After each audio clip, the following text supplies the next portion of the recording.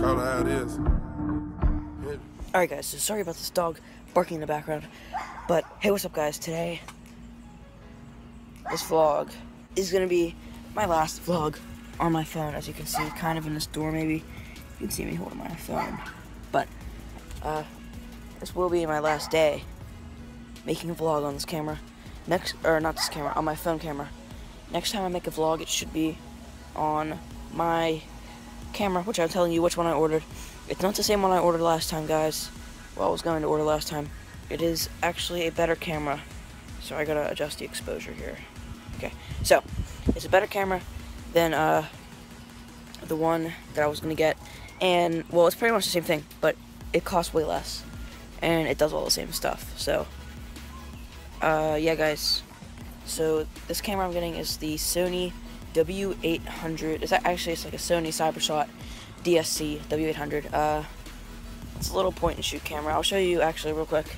I'm gonna show you a camera that looks like it. It's not a Sony camera, but it looks pretty much exactly like that. So this is a camera that kind of looks like it. This is a Fujifilm camera. It's pretty old actually.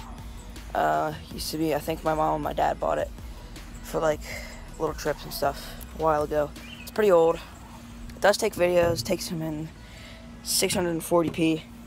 So like just under 720, but not high definition videos.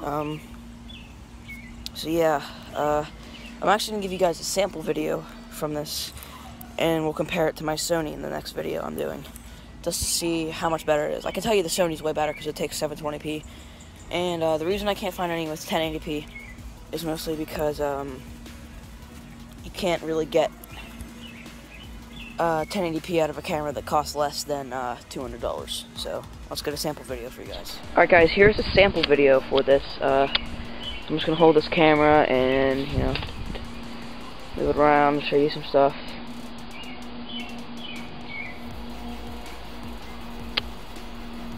Let's do a vlog view. Guys, this is what it's gonna look like, except for with better quality from this camera. There's my boy Ricky.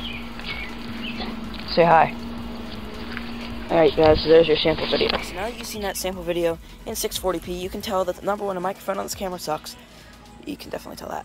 Number two, that camera does not take very good video quality. Like it's better than other cameras, but it's not the best. Like you probably don't want to use it unless you absolutely have to. Now, I used to before when I used this camera for videos, which is pretty sad, but when I did do that, I used to have a 16GB SD card, which is as much storage as my phone has, and you can't store that many videos on it.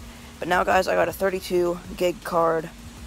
It'll hold, I think, on a 720 camera, it'll hold about 80 minutes of footage, which is actually a lot. So that'll make my video recording a lot easier. So, guys, this is, I just wanted to show you guys this camera, kind of compare it to the other one. And even, I just noticed this, guys,